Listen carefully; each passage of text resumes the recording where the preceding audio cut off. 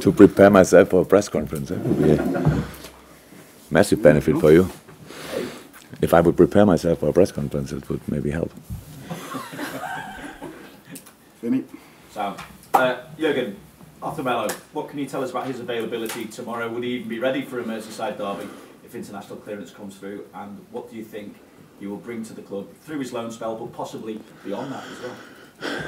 Yeah, first of all, I was really happy about this transfer. My information is that will not happen until tomorrow, so the international clearance.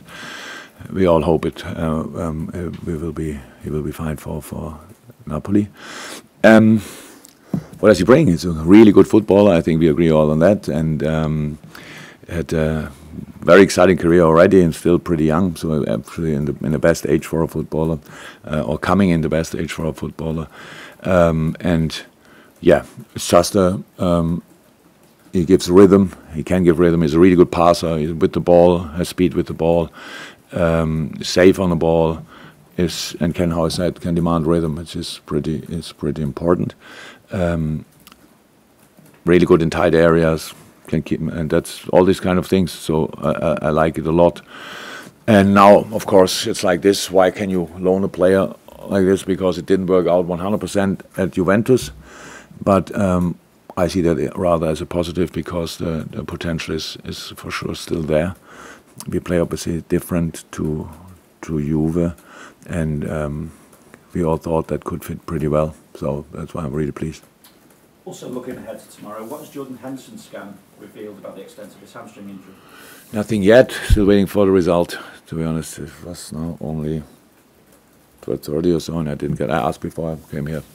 Didn't get a result yet. Does that mean he's out? Yeah. He's definitely out. He's injured, but the extent, I don't know. And Darwin Núñez obviously is available again after suspension. Given the nature of Merseyside derbies, what do you weigh up when deciding whether or not to bring him straight back into the starting lineup? Just thinking of the nature of his sending off, and obviously we know what Merseyside derbies are like in terms of the intensity, etc. So, what comes into your thinking when you decide to? Now I got it. Yeah, when it was clear his 3 games, which was pretty clear, then we thought, the first game we can play again is the derby. So if he wouldn't have the red card in 3 games ago, then he probably would have had now. But now he learned the lesson. So he's in really good shape. If you look how we came through this now with the last two games winning, we don't see it as a bad thing. So at the time he was out because we used it with him. We tried to give him some extra input, physically as well as tactically. Looks really settled now, even more than before. Had really good last week. So yeah. What we will make of it, you have to wait until tomorrow. So we have first time. Diogo probably will be in as well. He trained yesterday with the team first time. He will train today. I have to make a decision. Does it make sense that we involve him already or not? But if, then it's the first time that we have 5 attackers. Sounds like Christmas. So and yeah. That's it. So about lineup, I will not speak, but we will make changes. We will see. I know we've spoken in the past about Roberto Firmino and all the work he does in general, rather than just the goals that he gets. But it's 3 and 2 for him now, which takes him up to 100 for Liverpool as well. Is that been coincidental with the new faces arriving, or is that something that you've adopted that brought in those? No, look, that was the other. That was, if you want, the other little benefit of the suspension. That Bobby just, however he would have played. So and timing was perfect. Finding his real shape, because he played obviously exceptional. I said before, I liked a lot of the Man United game, even not a lot of people maybe agree with me on that. But then obviously Bournemouth, and now again really important for us the way he plays, and that's why it's the Bobby we know. You cannot score 100 goals if you have a lot of downs. but if you have a lot of ups, it's maybe possible, and that's why he has reached this number, which is pretty special. Really happy for him. Could see he got here in this room. He got his shirt with a 100. The applause of the guys was nearly as loud as when we scored a 2-1 against Newcastle. Obviously, everybody thinks is really happy for him, and yeah, it's good. And just in terms of Everton as well, Liverpool haven't lost there since 2010 at Goodison Park, but 8 out of the last 10 there have been draws. What does that say about the nature?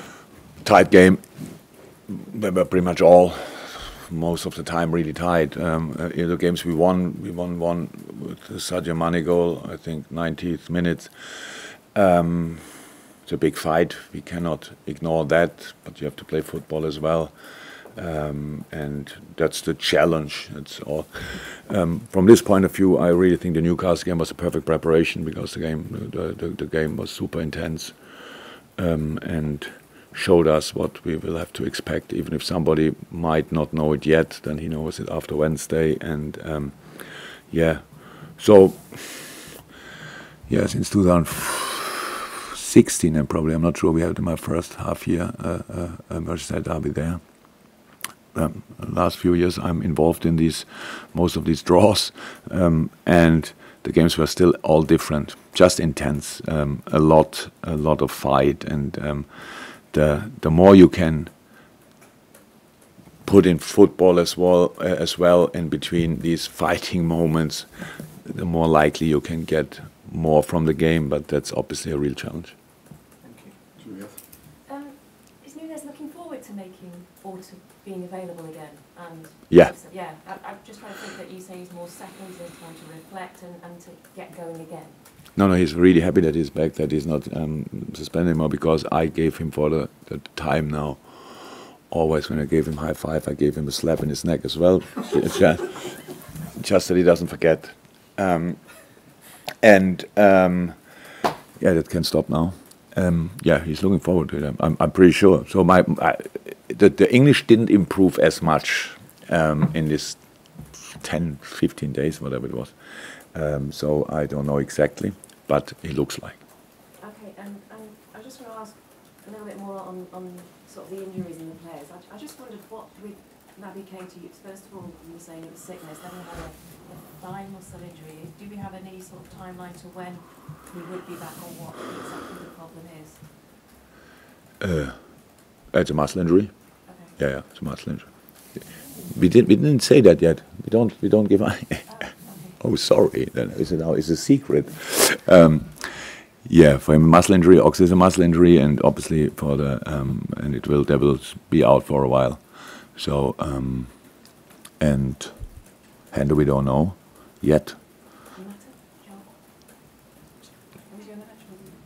Yeah. Calvin Ramsey is still out, but really getting closer and closer. For him, it was something with his back, something to do with the age and the growing and these kind of things. So he didn't train now properly with us yet, but he gets closer. And I think, sorry? Thiago, yeah. Thiago is the closest from all. I think, start of the week, next week he will be in team training. Ibu. Wow, we've still a lot of injuries. Yeah, but Ibu is not too far away. Ibu, in and around the international break, he will be back in training. Oh. Your team's always had that huge desire to win. Thank you. The final minutes. How good is it to see someone like Fabio and Harvey Elliott also having that eagerness to keep going, fighting for the last minute, the 98th minute kind of thing? It's so good that they're young, but they've already got that in them. Yeah, I would say in the stadium it's pretty difficult not to be like this, to be honest, because you could see it in a moment especially when we scored the equalizer, the noise level increased immediately, and then we all pulled in really one direction, which was really great to see again. It's I like the atmosphere obviously in the Bournemouth game, but this atmosphere is much more what you want to have, and so that's absolutely great. Yeah. Their character. So both are footballers through and through, like with all you want. Like and obviously they want to win. That's clear. And without being already a lot of like vocal on the pitch or whatever, but they lead in these moments with the ball on their feet, which is pretty important. And of course, it's how I said after the game, Harvey was best player on the pitch that night, which is pretty impressive for his age. It doesn't happen now constantly in world football. And the impact of Fabio since he's here and when he came on was always there in all games. Was in the first game against City already, yeah. And so that's because of them. They're just real footballers. And they've both got that temperament as well to go into the next two games, which are going to have a colder atmosphere and Goodison Park and Napoli as well.